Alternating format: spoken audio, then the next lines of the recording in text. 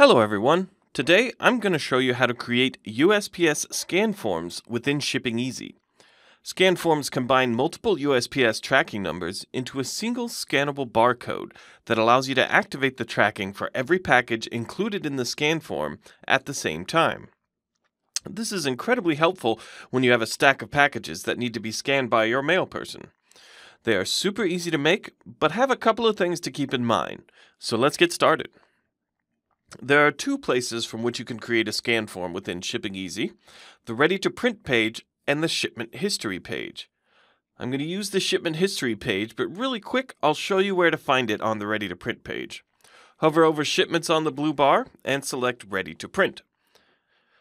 To create a scan form from this page, click USPS SCAN right here.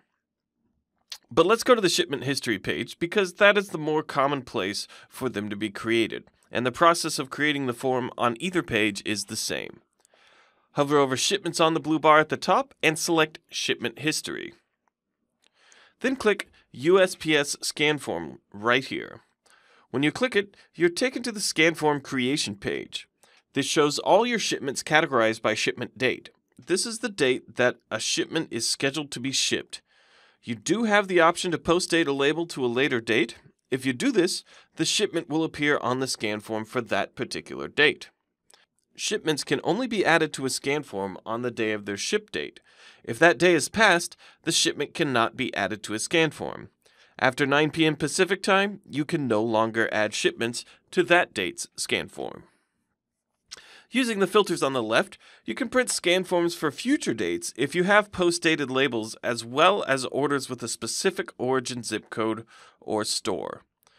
To print the scan form, select the orders you wish to include on the form and hit the Create Scan Form button. This confirmation is very important, and you should make sure it's true about your orders before creating a scan form for one very important reason. It is much harder to refund a label after it's been added to a scan form. For this reason, I recommend printing the scan form last, before you drop off the packages or as the mail carrier is coming to pick them up. So hit Proceed and the scan form will be created. And you can print it out and give it to the very happy post office employee, as they no longer have to scan each individual package you give them. Just remember two important things about scan forms. They must be printed on or before the ship date of the package. And two, it's much more difficult to refund a label that's been added to a scan form, so make sure any label corrections are done before creating the form. Thanks for watching, everyone!